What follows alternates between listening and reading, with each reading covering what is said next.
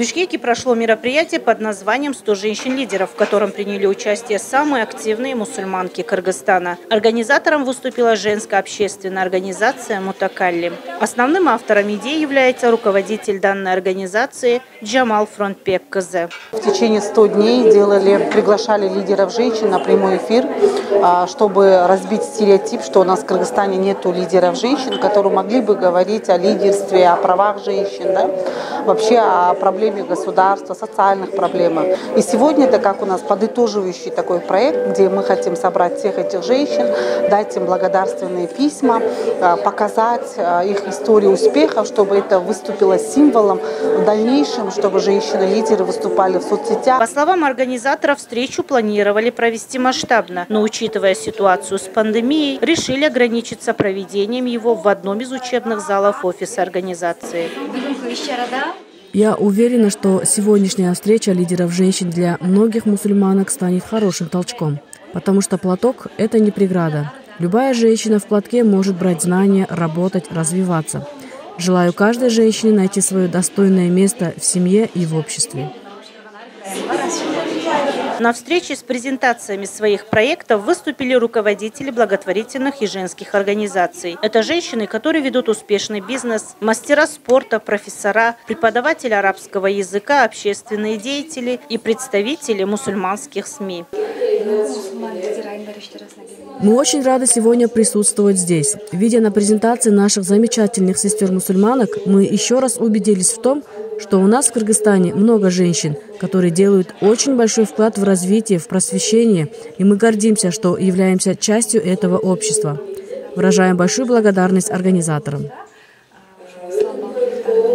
В список 100 лидеров женщин были включены не только те, кто проживает в Кыргызстане, но и женщины, проживающие за пределами страны, которые отличились своей активной позицией и достигли успехов в различных отраслях. Я работаю более 19 лет в сфере красоты для женщин-мусульман. И так рада, что сегодня пригласили на такое мероприятие 100 женщин-лидеров. Благодарю Фронтбека за Джамала. Хочется, чтобы в Кыргызстане день за днем увеличивались женщины, девушки, мусульманки, лидеры. Хочется, чтобы женщины развивались. Почему-то в западном мире считают, что в исламе права женщины значительно ограничены. Такого же мнения, к сожалению, придерживаются некоторые мусульмане, особенно в азиатских странах, оставляя великие имена мусульманок далеко в тени своих отцов, мужей и братьев. Забывая почему-то, что со времен пророка и по сегодняшний день в истории известны сотни имен выдающихся мусульманок.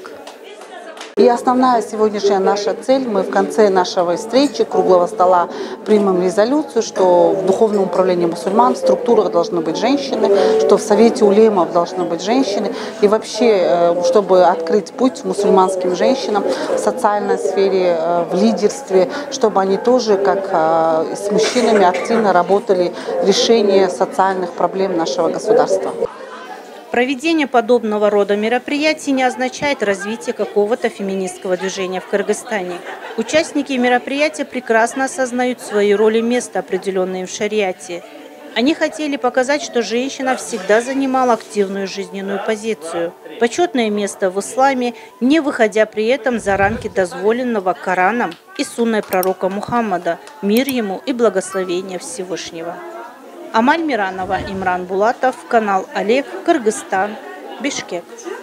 Если есть темы и события, которые вы считаете, что нужно осветить, напишите нам news@alif.tv.